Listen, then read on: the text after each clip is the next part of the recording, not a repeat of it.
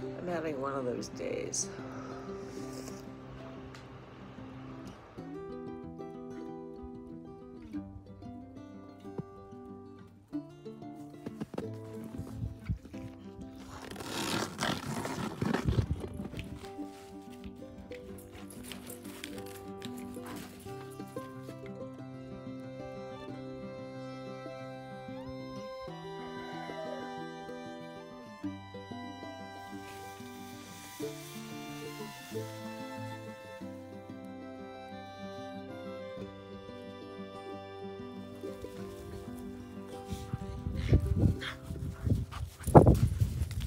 I'm bringing in firewood.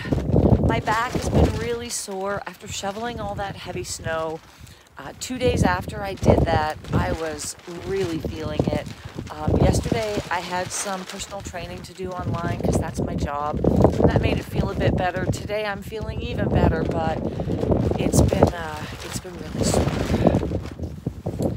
So contributing to my general moodiness this morning, I think it's really cold. But one of my chickens has prolapsed. The reason I was practicing my chicken handling skills the other day was because I noticed Edith had a little dingleberry that was stuck to her butt and I wanted to take it off. When I removed it, it was pretty hard, but I didn't think anything of it because I thought it might be frozen. And then I got distracted by, of course, the giddiness about, getting more comfortable handling my birds. Well, this morning it was more than a dingleberry. She had pushed out something very strange and very hard. And when I removed it, I could see that she has prolapsed. I'm going to show you what it looks like. But warning, if you are queasy, please skip this part because it's really gross. So here it is. It looks very bony, and I have no idea what this is. I sent a photo of it to the resident kind of bird guy in the area, and he also had no clue what this could be. My only speculation is maybe some eggs that didn't grow properly, that have calcified, because this is like bone.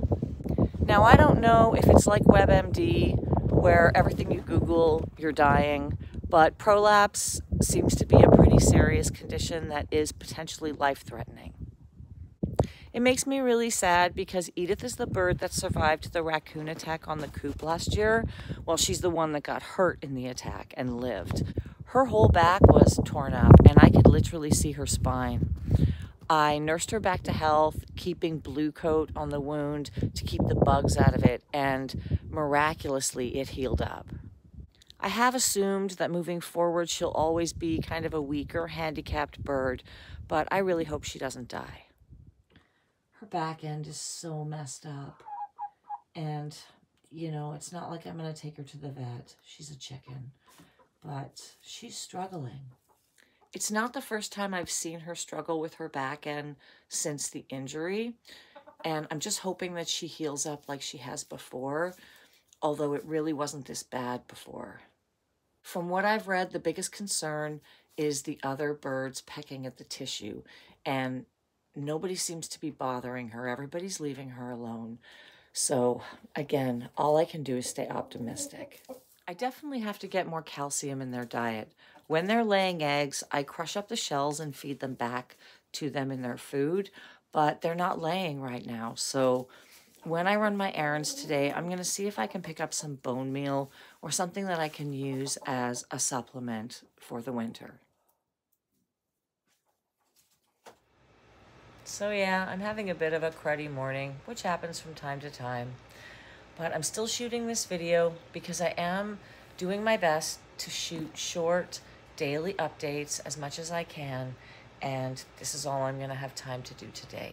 We did get the sprouts planted last night. We got the grow tent set up, and that will be the next thing that I update you on when I have more time.